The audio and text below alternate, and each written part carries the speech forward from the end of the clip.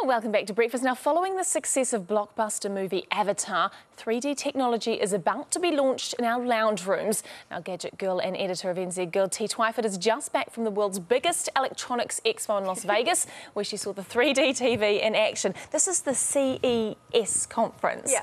What's it like? It's pretty overwhelming. I mean, it's set in Vegas, so that itself is a whole lot of crazy. Bigger than anything. Bigger than Texas. Yeah. Pretty much.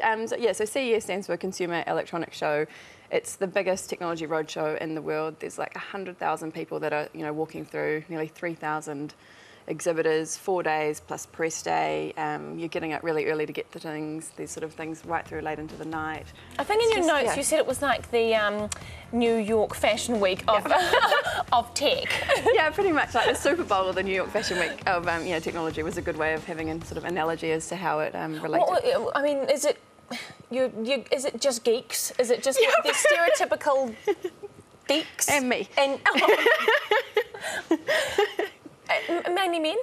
Yeah, lots of guys, and so there's sort of a mix of, not just anyone can sort of get in there, it's mainly sort of press, there's bloggers, there's analysts kind of reporting on things like trends like 3D TV, and then a whole lot of buyers, so there was quite a few kind of people from New Zealand looking at what was cool to be able to bring back for us to purchase later in the year. Later in the year, I mean, some of this technology is well out though, isn't it? I mean, this is sort of some of it testing is, the ground. But some of it will be sort of, as is the case with sort of 3D that we're talking, TV that we're talking about today, was all kind of sort of demos or what it might look like, and then they'll be sort of phasing it in as the year goes by. So it is possible that by the end of this year, some of us will be watching 3D in our lounges. Yeah, those that are early adopters.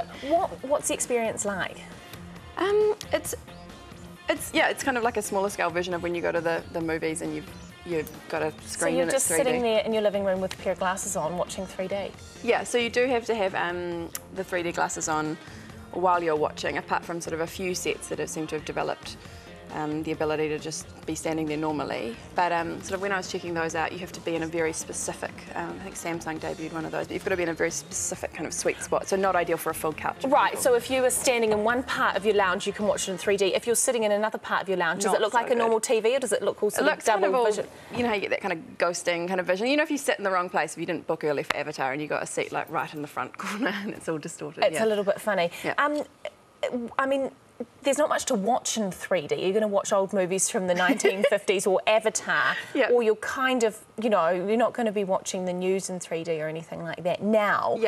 What will the future be? What's the thoughts over there as to where we'll go with this? Yeah, I mean, well, that is a genuine concern. I mean, if there's only sort of, I think last year there's sort of 5 movies that came out in 3D, so that's not necessarily a good incentive for you to go out and purchase a new TV if there's only 5 movies you can be watching on it. So all the sort of big companies that were debuting TVs had partnerships with them. So like DreamWorks, all their movies will be coming out in 3D from sort of moving on, so you'll be able to get 3D sort of Blu-ray versions.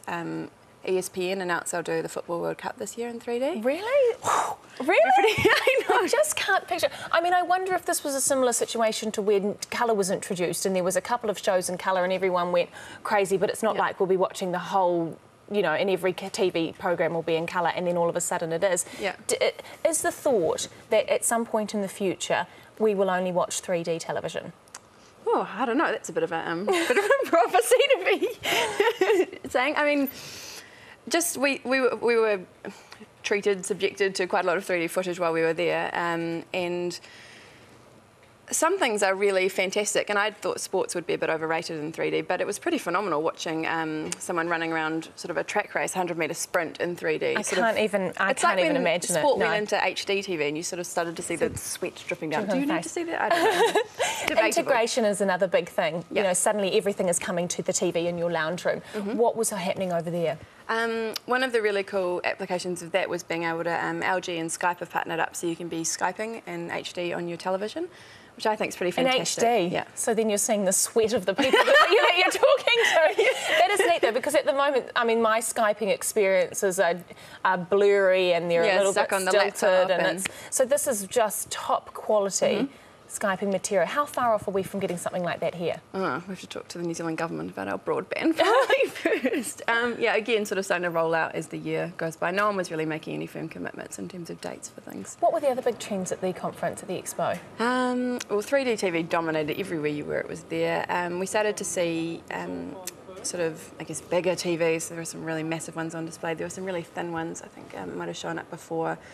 You know, it was thinner than a lip gloss was the analogy people were using. They're just tiny. Didn't see it. I know we've talked a lot about 3D. I'm still curious to know if this is where we're going to end up. Is it possible that this is just one of those gimmicks? I guess we'll have to wait and see. I do think it really does depend on how the content comes through in 3D, whether it is worth watching and whether it is worth investing in a set yourself. And I think it'll just, I guess, snowball. It'll snowball. And you talked about early adopters before. I mean, the first sets, I guess, that come here will cost an absolute fortune, and we'll all have to look slightly idiotic sitting around in our living rooms wearing these, won't we? Yeah. Well, I mean, one of the things that they were all saying was I guess the electronics industry, after a really tough 2009, realises, you know, everyone's just gone and upgraded and bought HDTVs and big screens. So to make a really prohibitive high cost of a 3D set is not really going to work in their favour. So, again, haven't announced the cost, but they're looking to be in a reasonably affordable. Interesting. Very, very interesting. T, thank you for that. I'm sure you had an amazing time over that. That is our Gadget girl, T Twyford.